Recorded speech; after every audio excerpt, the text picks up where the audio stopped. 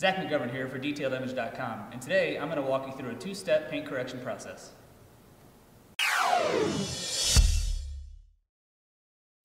We're in the shop here today with this really cool 1937 Ford Coupe.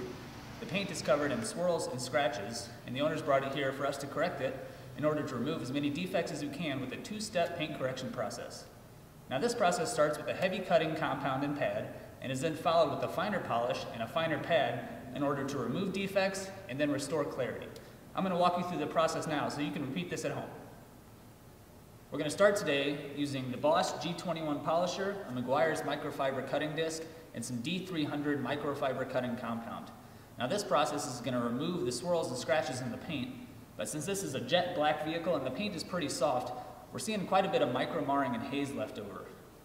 Before we begin, we want to make sure that our pad is centered on the backing plate so we have a smooth operation while we're polishing. Next, we're going to prime our pad to ensure that all the fibers are covered in product and we're not dry buffing on the paint. So now that we've got your pad and polisher all set up, let's discuss some of the main variables that are going to affect your correction process. When you're working against the paint, you're going to be able to manipulate your downward pressure, your arm speed, and the machine speed. All of these are going to affect the level of cut and clarity you get. Typically, as you increase downward pressure, you're also going to be increasing cut. Likewise, if you increase machine speed, using a higher speed is going to result in more cut. One of the most common mistakes that a beginner is going to make throughout this process is moving the machine too quickly. Using a slow arm speed is key, as it means the compound and pad will have plenty of time to work against the paint, therefore removing the paint and removing defects at the same time. If you move too quickly, the pad and the polish is not going to have enough time to do its work, and you're not going to see the results you're looking for. The next thing to consider is your working area. You want to work in roughly a 2 foot by 2 foot area when you're working on large flat panels like this.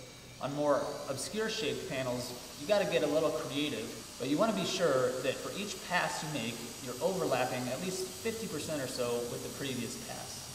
We typically make 4 to 6 passes throughout the correction process.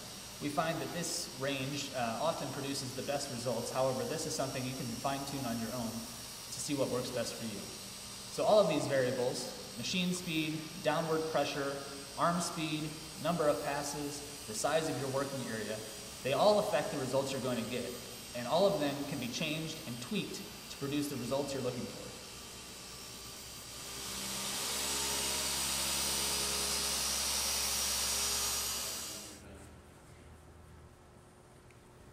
So we've just finished compounding half of the panel, and as you'll notice, the majority of the original defects have been removed, but we're left with a very hazy finish. This is known as micro marring and is very common when using a heavy cutting compound and microfiber pad. Luckily, this is easily removed with the polishing step, which we'll get to right now. In order to remove the micro marring and haze left by the compounding process, we're going to be using Optimum's Hyper Spray Polish on a white Lake Country polishing pad. When polishing, we're going to use very similar techniques to the compounding process. However, we typically use a lighter downward pressure and a slower machine speed. This, again, can be tweaked to produce the best results for you. You want to continue to use slow, overlapping passes. However, you may need fewer passes than you did with the correction process because the marring is relatively light compared to the swirls and scratches we started with. We've just finished the polishing process, and as you can see, all of the micro marring and haze has been successfully removed, and we're left with a clear and almost defect-free finish. Alright guys, hope your results turned out as nicely as ours did. Thanks for watching. This is Zach McGovern for DetailedImage.com.